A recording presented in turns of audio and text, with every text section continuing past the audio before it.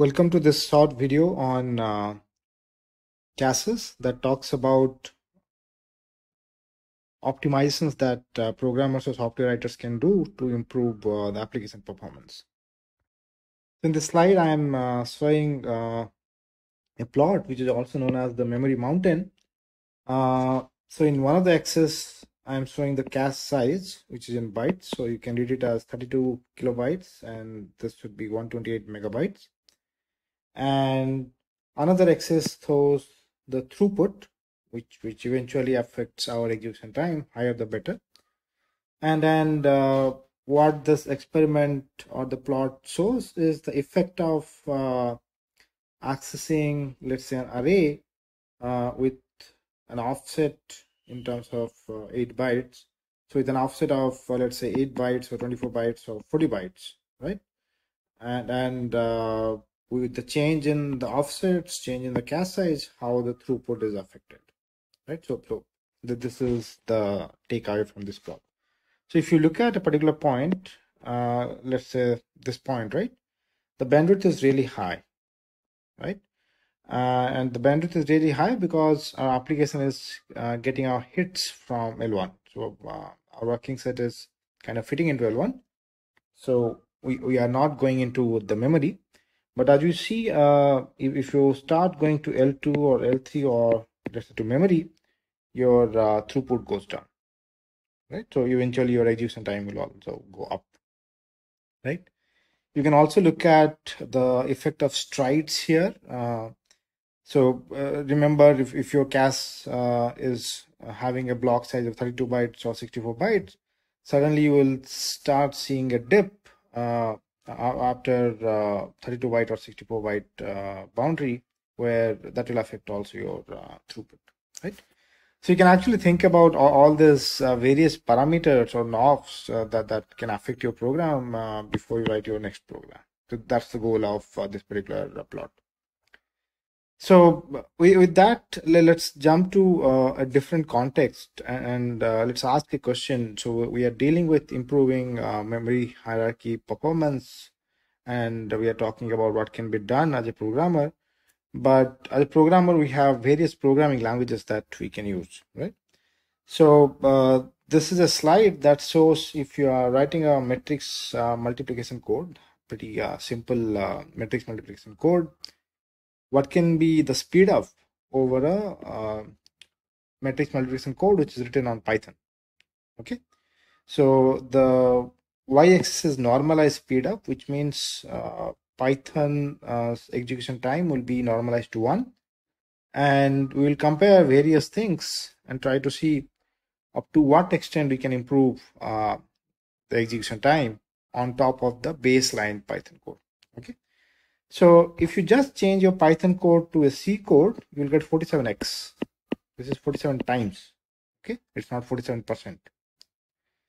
And so that's the gap between C and Python, right? And then I guess you know why is this gap, right? If you go one step ahead and start writing multi-threaded code for your matrix multiplication, right? You'll have parallel loops and multiple threads are executing it concurrently. This gives you 366x, right? So which means if your Python program is actually 366 times slower, right?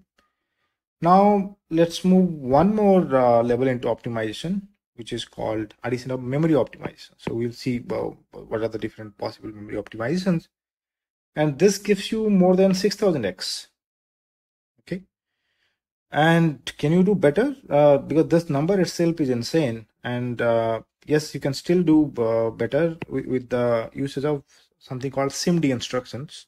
We haven't looked into it, but you can actually go and have a look, and you can see how you can use it in your code so that you can get further improvement. But at this moment, you should guess what should be the impact if you use all these optimizations. What should be the value, or what exactly the value? Can you speculate, right? So the value is actually 62,000x. Okay, 62,000x, which is insane, right? So compared to your Python code, it's 62,000 times faster.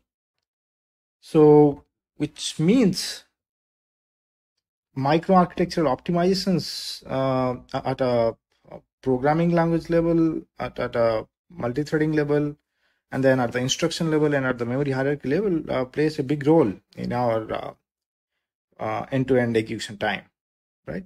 So again, think about it before you write your next software or next program, and try to find out whether you can improve its execution time.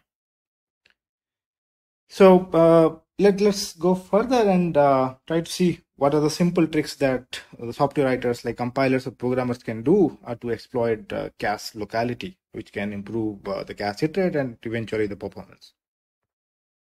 So let's continue with the simple matrix multiplication. I guess everyone can correlate with this particular code.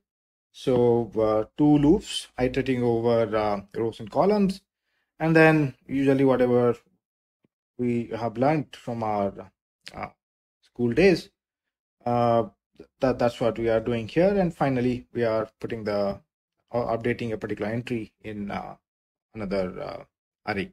This is like a 2D array, A and B, and the final 2D array is C. Okay. So as you can see, there are 3 for loops, and the final, the nested one is actually accessing all these arrays and then performing the multiplication. Okay. So as a programmer, what can you do, right? So before that, let's look at the notion of miss rate here. So what is the typical miss rate? Let's assume the block size is 32 bytes. Okay. And we are dealing with doubles. So doubles will take around 8 bytes, which means one cache block will store 4 array entries, right? Okay. And assume that the matrix dimension is huge, let's say in millions, so that it won't fit into the cache. And final thing we have to do is we have to look at the access patterns, right? So what exactly happens when you do a matrix multiplication of two 2D matrices? How do you actually access through these matrices, right? So let's start looking into it. So let's start assuming, or this is kind of obvious, that each row in the matrix will be contiguous in terms of memory locations, right? So if you are going for, let's say, A00, A01, right? So they're kind of contiguous. So they are adjacent to each other. So you can actually exploit spatial locality with this kind of memory addressing, right? So with row major ordering, if we go for this particular for loop, just to get an idea, you will find that this particular statement is accessing array A, and on each axis, it's iterating over this for loop, right? So it's actually going to A of 00, 01, 02, and 03.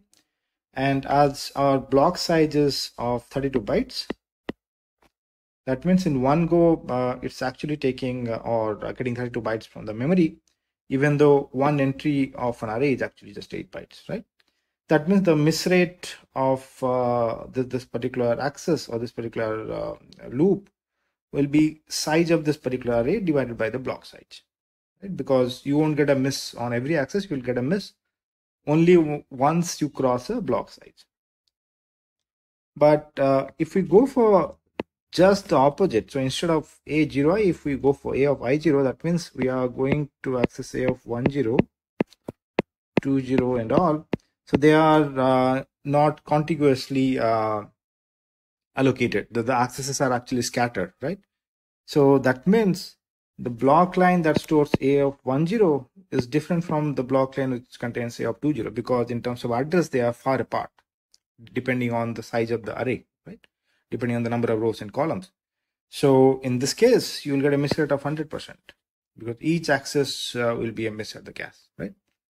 Okay, so with this example, let's look at the effect of loop ordering in our simple matrix multiplication code. So this is the conventional code that you must have seen everywhere, right? You just go with the for first matrix and the second matrix using a for loop that iterates over the columns in the first matrix and the rows in the second matrix, right? And finally, once you are done with this for loop, you go to this particular array and update a particular entry in that array, right? So if we try to find out the miss rate only for this innermost loop, you will find that for this particular array, A of ik, the miss rate is 25%. Okay, that means it's hitting 75% of the time, which means you are actually getting miss 1 out of 4 times, right?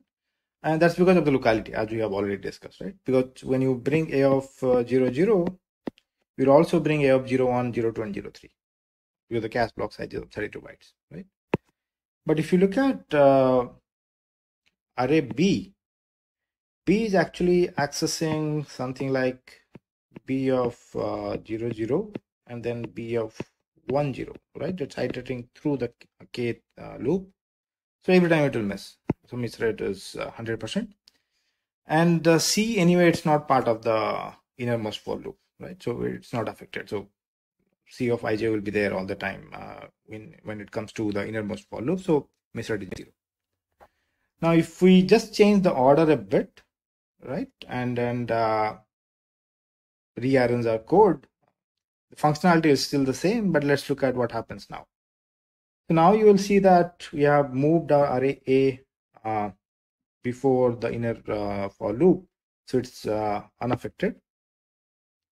C of ij will get 25% miss rate, again because it's exploiting locality, right?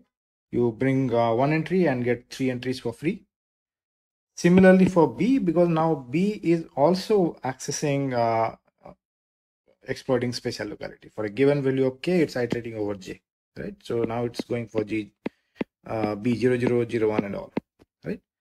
So this particular change in loop iterations has actually improved the miss rate, right? If you go for one more possibilities, right, and see what's happening with the miss rate with this code, you will find that this is not exploiting the locality at all, right? So what we have done is we have moved k here, right? And if you look at the kind of accesses that we are doing here, none of them are exploiting any spatial locality, right? So that's why eventually you get a miss rate of 100% for A and C. For B, anyway, it's not part of the inner for loop, so it's unaffected. So the miss rate is 0, right? So this is kind of a summary of all the possible loops loop ordering that are possible, and then what are the misses per iterations, how many loads and stores you do, right? So as you can see, this particular ordering Kij and Ikj is actually pretty better, only 0.5 misses per iterations compared to 2 and 1.25, right? So few Linux commands that are pretty handy if you want to go deep and see what exactly is happening inside your laptop, desktop, or whatever. Go for this particular tool called puff. So I'm assuming you are using Linux operating system.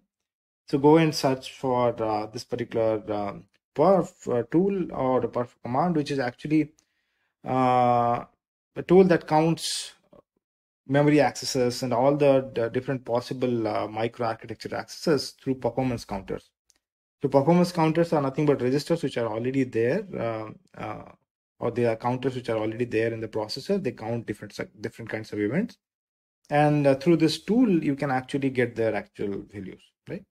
If you want to understand the dynamics of your laptop or processor, go and try these commands. It will give you all the possibilities in terms of your cache size, associativity, even your DRAM capacity, and then all other information that may be useful as a programmer. Okay. So with that, I will stop. Thank you.